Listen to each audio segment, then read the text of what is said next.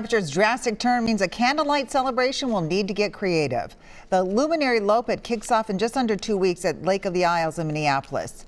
Ice is a major ingredient to achieve that magical glow. WCCO's Kirsten Mitchell explains how organizers are adapting and what people can expect. Oh, this is critical. This keeps them nice and batched up together. 1,600 luminaries sit tucked away on Lake of the Isles. So then we just bundle them back up and hope that they sleep well until February.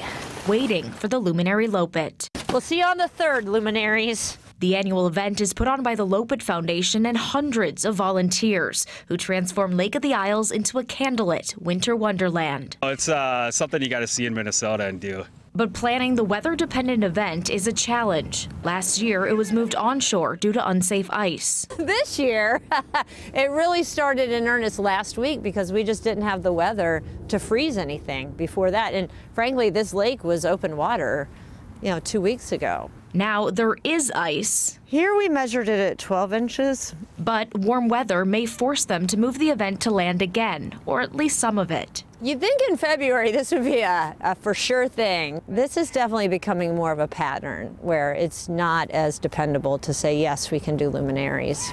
It's not just the warm temperatures causing safety concerns, it's the fact that there's barely any snow covering the lake, making the surface incredibly slippery. Minnesota winters are unpredictable, so you gotta deal with what you've been dealt. Yeah. On or off the shore, organizers promise the same magic the Luminary is known for. The Loppet is known for making it happen, no matter what the weather hands us, and this year is going to be no exception.